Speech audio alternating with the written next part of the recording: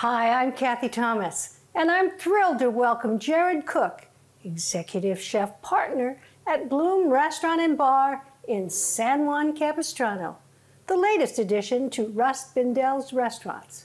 Chef will reveal the secrets to creating irresistible bone marrow. Chef, I'm so glad you're here.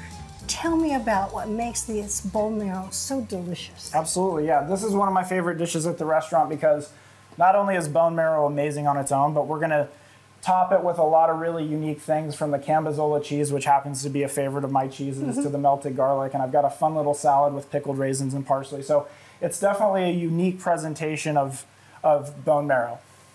Fantastic. We're gonna start by searing? Absolutely. All right, let's get to it. First step is I've got this pan ripping hot, and I'm going to add our blended oil here. Now, when I go to the butcher shop to order these, what do I ask for? So this is a 6-inch split marrow bone. A lot of the times you'll see them as a cross-cut bone. The cross-cut bones are great, but you need a little special spoon to get them out, and then you put them on your toast. This is specifically what we get for this dish. Wonderful. This is just kosher salt. This is freshly ground pepper. And I see smoke. Yep. Very gently without flashing ourselves because it is very hot. Cautiously. Very well put, yeah. Yes. Cautiously. So we're going to take about a minute. And I think it's interesting that one is practically clean of meat and the other one is a little more generous. Yeah, they just come that way. We're not eating that side of it anyway. That meat would be very tough and need a very long time to cook. It's getting to be nicely browned. I'll give it just another second on the burner. All right, so we've got a nice little sear going on our bones. So we're gonna go into our very hot oven right now at 475 degrees. All right, it's only been in there a couple of minutes. Yeah, and I think we're ready for the next step.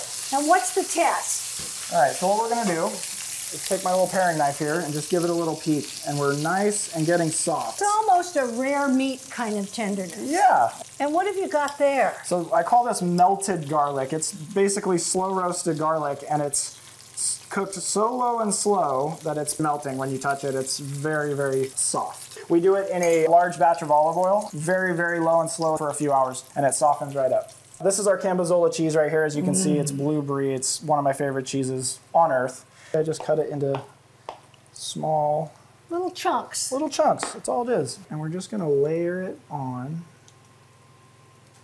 How could that be bad? I know, it already looks great. And now we're gonna go back into the oven and let the bone marrow finish softening as well as melt all this beautiful cheese.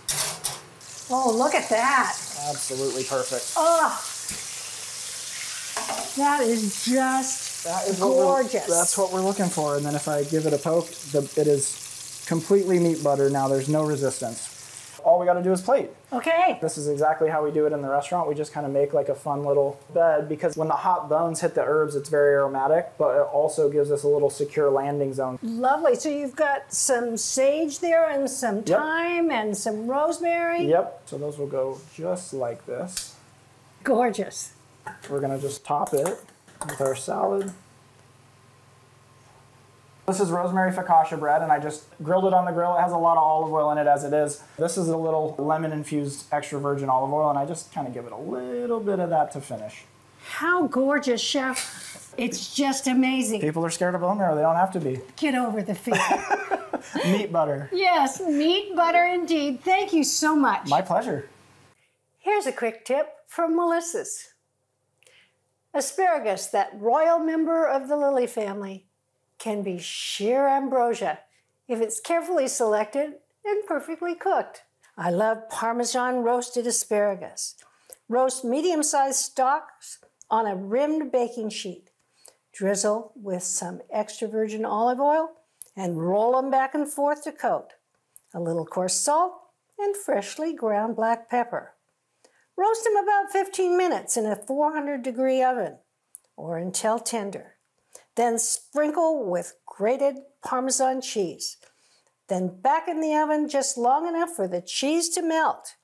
For added browning or crunch, sometimes I pop them oh so briefly under the broiler. Ah, asparagus season.